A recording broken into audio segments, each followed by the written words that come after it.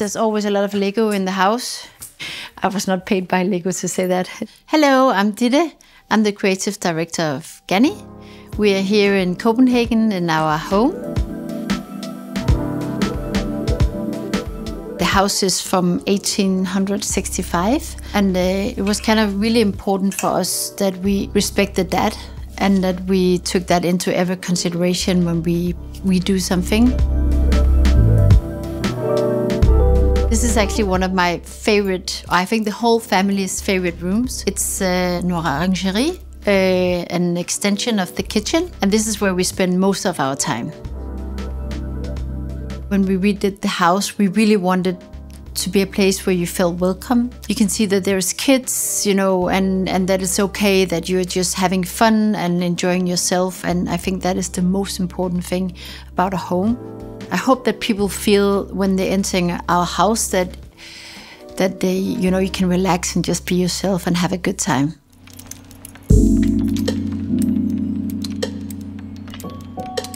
When we created the kitchen, it was super important that it was functional, and we knew from the beginning that we wanted this very classic Copenhagen shaker kitchen, the look of it.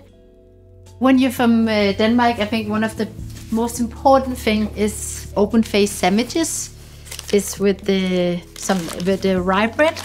This is one of my favorites from Svaneke Bakery, and it's delicious.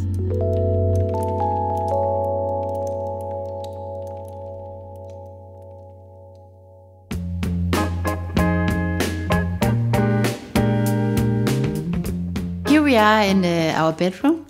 It's one of my favorite rooms. It was really important for us that it has this, that we try to create this super light, comforting, super welcoming room. So we opened up the ceiling to create a more spacious feeling. And as you can see, it's in a way very Gannified. It's I collected these patchwork textiles for many years and paired it with a classic stripe and also some curtains with the flower print. I'm gonna show you some of my favorite pieces. If I should pick a style that really defined my style, it could be this dress. At Ganni we always work with contrast, and I think this is a really good example. It is a super feminine flower print paired with these black ribbons that creates that contrast. I would wear it with like that no makeup kind of look, and with a pair of sneaks or just some flats. I always collected vintage since I was a teenager. It's and this is one of my favorite pieces. It's a Celine suede vest, and then this is a funny story actually. It's a Chanel vintage bag. I bought it at Vestiaire, and actually I thought that it was, you know, I really thought that I made a bargain. The price was so good, but I didn't notice the measurements. So when I received the packet, I was a little bit disappointed that it was actually a Barbie size. A fashion no-no for me is for sure trying to be someone that you're not. I think people can see that.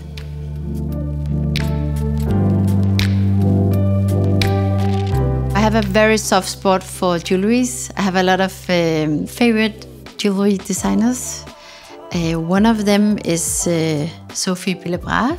She actually did me and Nicolaj's engagement ring 20 years ago. And this is one of my favorite. It says, yeah, Nicolaj did it. I really love this one. This one is called Nadia Shalbaya. She's actually my next door neighbor and one of my good friends. She's very talented. And the last one here is Veneta Carter. We did this pendant together last season where we a version of our butterfly. And I wear this for almost every day.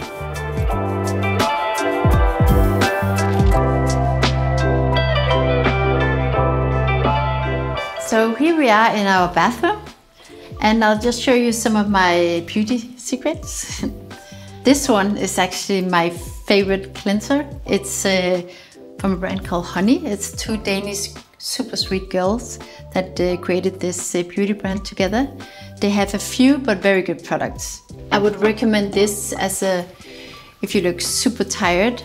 This Creme Pigment 400 gives you a little bit of a very nice glow. My best beauty advice would be less is more. Now we're here at our office.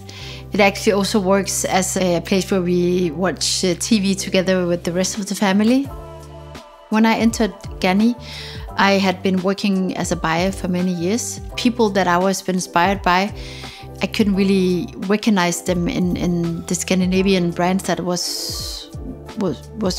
that came out of Scandinavia at that time, or Denmark at least. So it was either very androgynous or very romantic, bohemian. And I just kind of feel like there was something missing out there. When we took over Ganni, there was two and a half employees, and we kind of just started. In a way, it's the same way as we work today. It's all about what feels right. That is kind of the core of Ganni. I always enjoyed, ever since I was a small kid, to read. When I read, I forget about everything, all the issues at the office or problems in life or whatever. So that's something I really enjoy. One of my favorite authors, she was actually, I remember when I was a teenager and I read Tove Ditlevsen the first time. Childhood and youth and actually poison, but that means married life. And these I'm very, very, very fond of. It's from a friend called Lauren. She's a girl I met through Ganni. She's a professional ballet dancer. She gave me these, and I really treasure. They're so tiny and beautiful.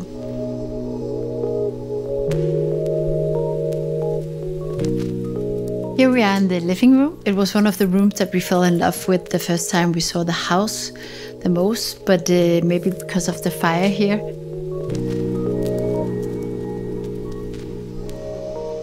And here, these photos are from Kasper Sejersen. He's a Danish photographer he has done some amazing work. He's very talented, and he's one of those that we are very proud of here in Denmark. So, voila!